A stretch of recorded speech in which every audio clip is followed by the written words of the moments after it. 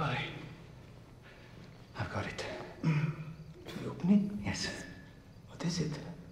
A map. A what? Directions where people should look to find me. Okay, give me a moment.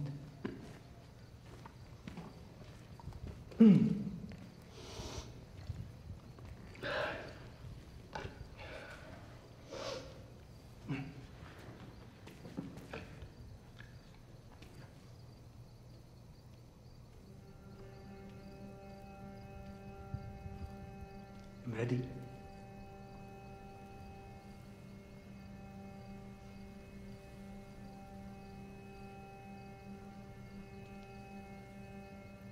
Rabbi?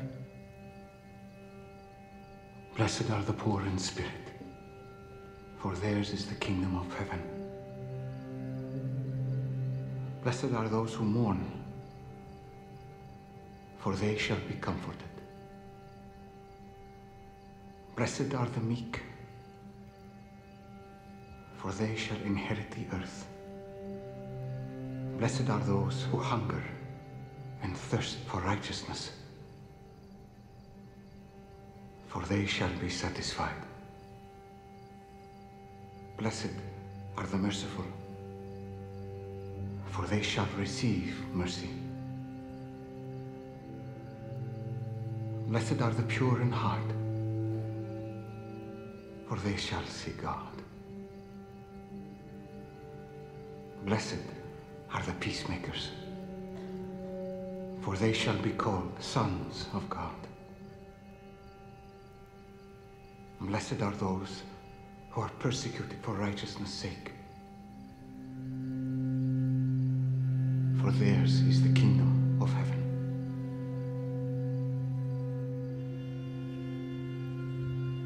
Blessed are you when others revile you and persecute you and utter all kinds of evil against you falsely on my account. Rejoice and be glad, for your reward will be great in heaven.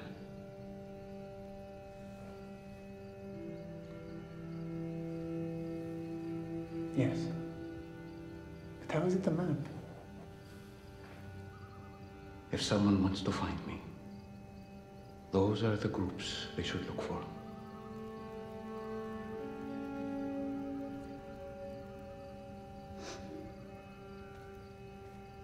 And then? You are the salt of the earth.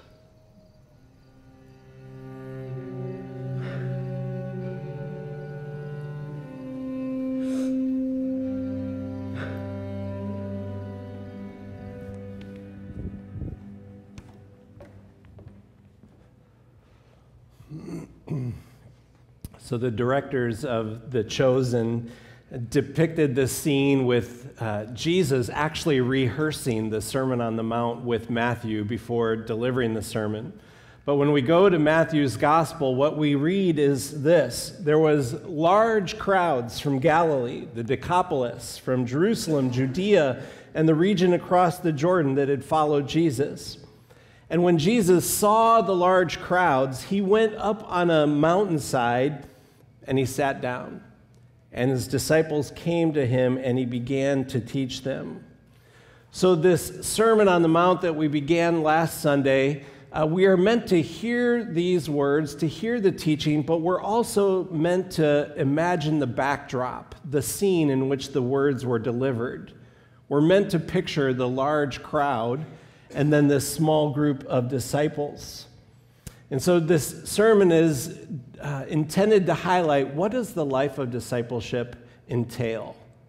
And right away, Jesus began with some really provocative statements about who's considered blessed in the kingdom of God: the poor in spirit, those who mourn, the meek, those who hunger and thirst for righteousness, the merciful, the pure in heart, the peacemakers, those who are persecuted for having followed Jesus.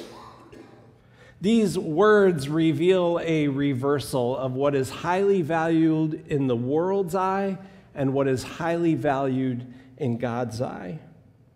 And so this morning we're going to continue the Sermon on the Mount. Join me as we pray for the reading of God's Word. Father, we recognize that these words were spoken thousands of years ago by your Son to a small band of disciples, but they are also intended for us as well. So we ask that you would help us hear you by the power of your Spirit and give us the grace to respond appropriately. In Jesus' name, amen. So we're reading from Matthew chapter 5, beginning at verse 13. Matthew chapter 5, verse 13. You are the salt of the earth, but if the salt loses its saltiness, how can it be made salty again? It's no longer good for anything except to be thrown out and trampled by men. You are the light of the world. A city on a hill cannot be hidden. Neither do people light a lamp and put it under a bowl. Instead, they put it on its stand, and it gives light to everyone in the house. In the same way, let your light shine before men, that they may see your good deeds and praise your Father in heaven. So before we dive into the metaphors of salt and light, we need to step back and compare the large crowd to this small band of disciples, because unless we're really clear about what it is that differentiates these two groups, I think we will be tempted to hear something that Jesus is not saying. So what is it that separates, that differentiates the disciples from the crowd? In some respect, the answer is very little.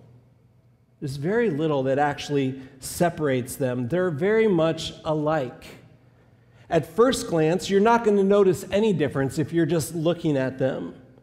The disciples were not called by Jesus because they were somehow more accomplished, more capable, more competent than anybody else. And they're also not called because they're more virtuous, more moral, or less sinful and less broken than anybody else. So in this manner, both groups of people are absolutely alike. They're people made in the image of God, trying to make life work in a difficult world, doing the best they can. People with varying degrees of morality, varying degrees of virtue, also varying degrees of brokenness and sin. And if you think about it, it's no different today. What separates Christians from non-Christians, believers from unbelievers? Christians have not been chosen because Christians are the cream of the crop. We're not chosen because we're more virtuous or more moral or somehow less broken, less sinful than anybody else. What differentiates the disciples from the crowd, Christians from non-Christians? One thing: Jesus Christ. That's it, Jesus Christ. It's only one thing, but it turns out that it's not a little thing. That one thing is everything. When a Christian looks at Jesus, what they don't see is a good teacher or a wise philosopher, or even a good role model. Because to see that is to see something much less than who Jesus really is. When a Christian looks at Jesus, we see our Lord. We see our Savior. We see the Son of God. And so Christians are people who no longer put any hope in their own effort to lead a virtuous life, in their own self-righteousness, in their own capacity to try really hard to modify their behavior to become a few degrees less sinful. Christians boast in one thing, hope in one thing, glory in one thing, rest in one thing: Jesus Christ, crucified, risen, and coming again. At the end of the day, we are only sinners saved by grace. And so the crowd is made up of sinners who have yet to be saved by grace. That's what differentiates us.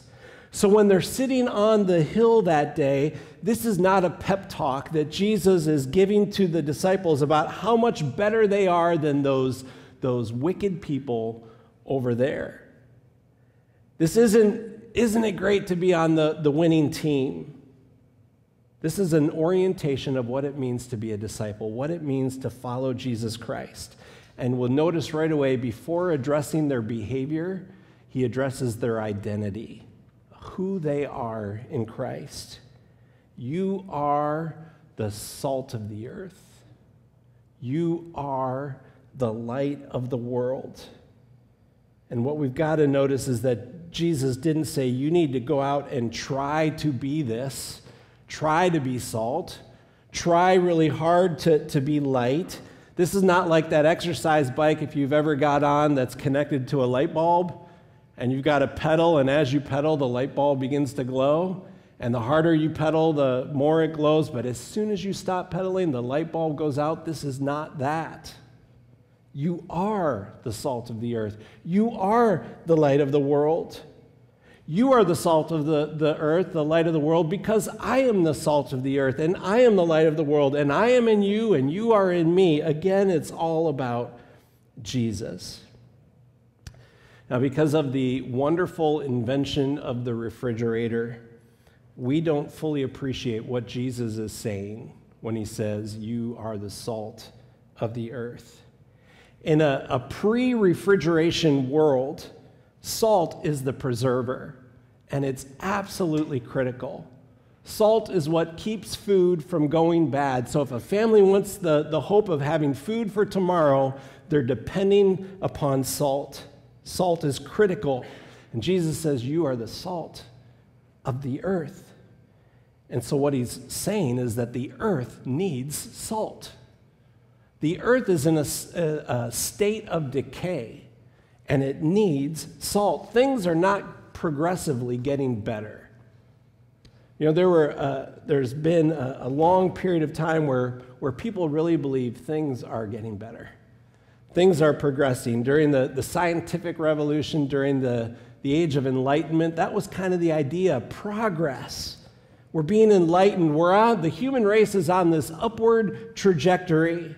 We're progressing, we're becoming more sophisticated, more liberated, more educated. It seems like fewer and fewer people actually believe that today.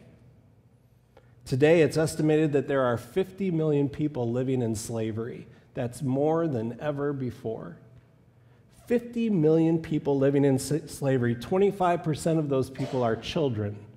1 out of every 5 of those people are being sexually exploited today. Today, pornography is no longer limited to a dirty magazine in a seedy convenience store. Every smartphone, every keyboard is a portal to a dark, dark world. I hesitate to even think about how AI and virtual reality is going to just take evil that much further down the road. The world faces as much need for salt as it ever has. You, Jesus said to this small community of disciples, you are the salt of the earth. The you is plural.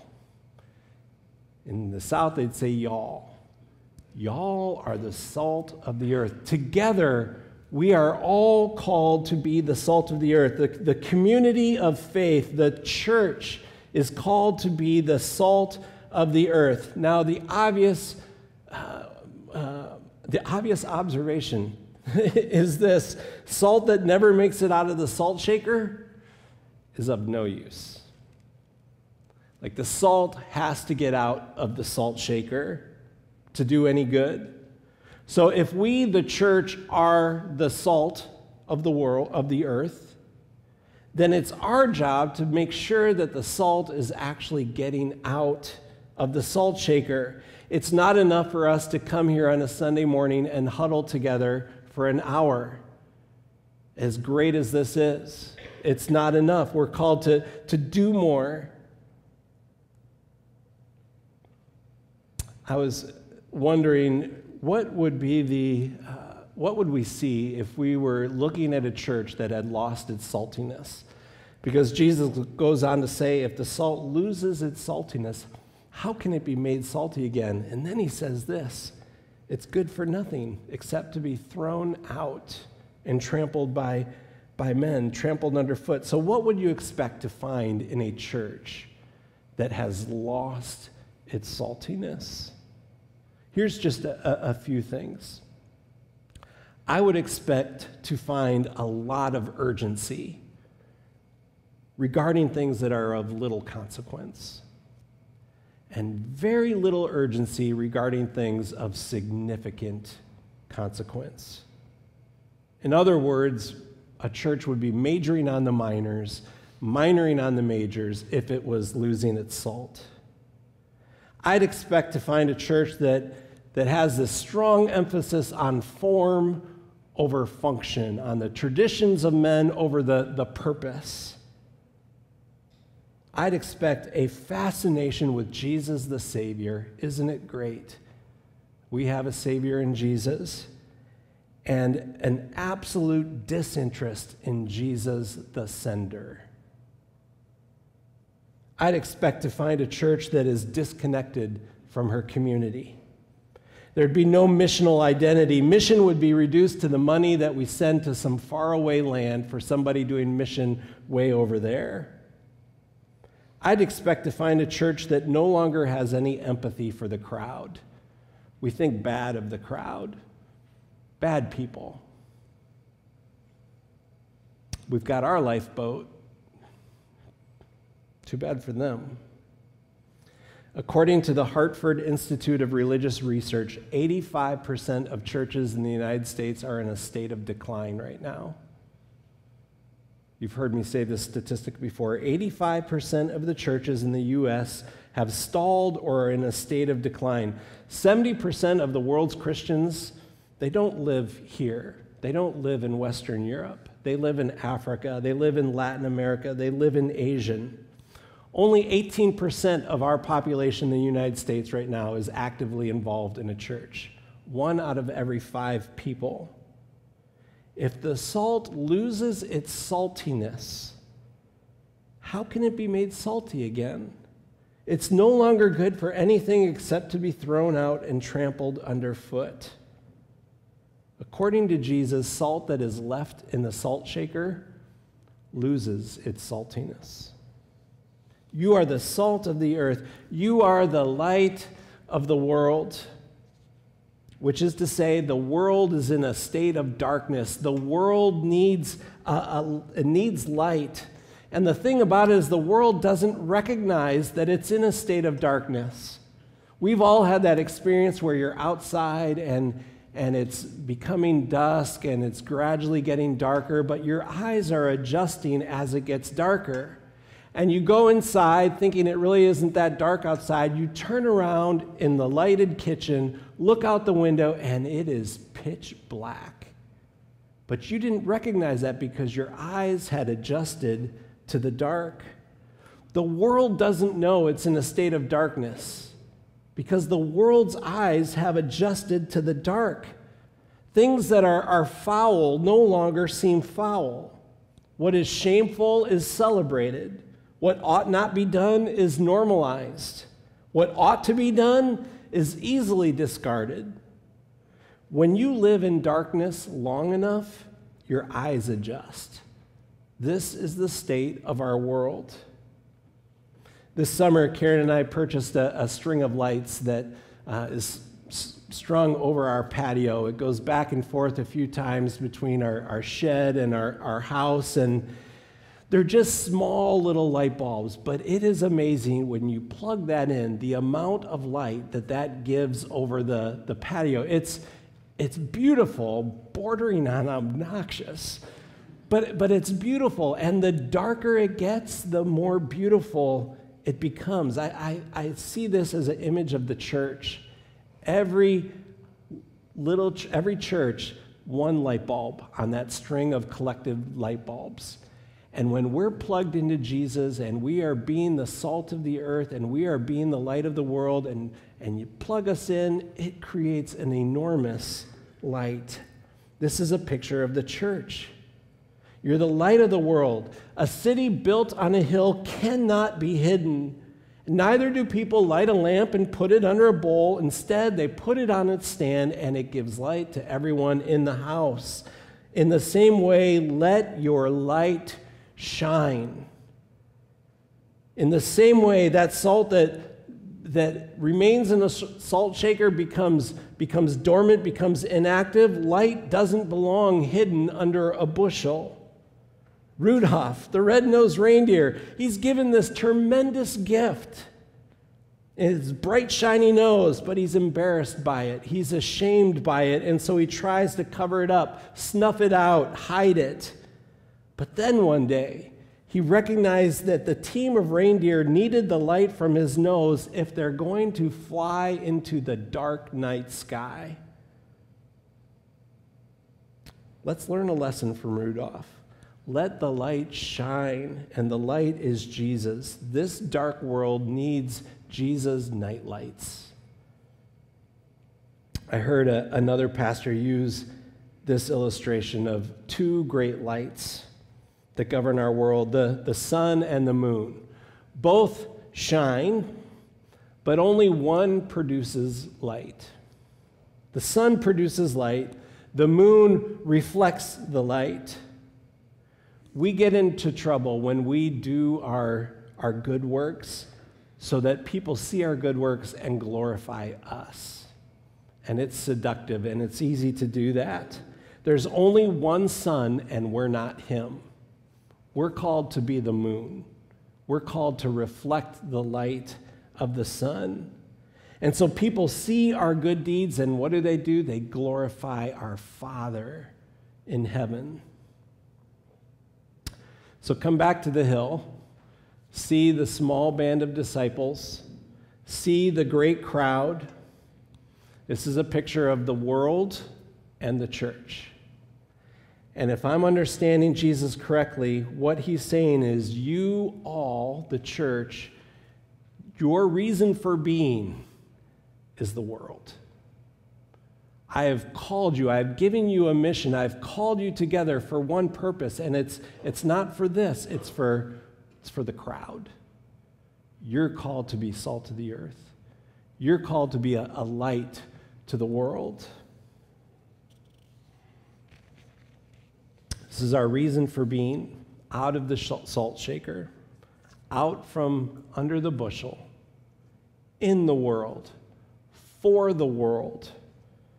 for Jesus Christ.